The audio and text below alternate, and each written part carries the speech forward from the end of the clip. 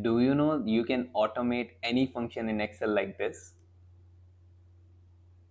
See, if I will press Control Shift M, that is the shortcut to automate, we are getting XLOOKUP function here automatically. So how we can do this? Let me showcase you. So simply first we need to convert our data set.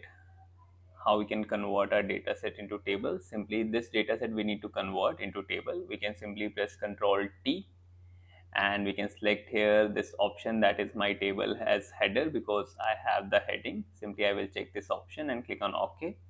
Now this data is converted to table and you need a developer tab. Then how we can get this developer tab? We can go to file and click on options, and here we have customize ribbon. We can select this developer tab, we can check this box and click on OK. And now we can start using macros. Start the record macro here. You can simply click on record macro and you can give one name to this macro. Let's say I will give here automated formula. So we are not able to give space in this. We can use underscore instead of space. Then you can give the shortcut. Let's say I will give Control Shift Z, and if I click on OK, now the recording is started. Here you can see we are getting the option of stop recording, and let's apply XLOOKUP function. Select the lookup value, and as we have the table, so simply we can select the whole column, that is employee ID column, because this lookup value is present in this lookup array, and return array will be full name and job title.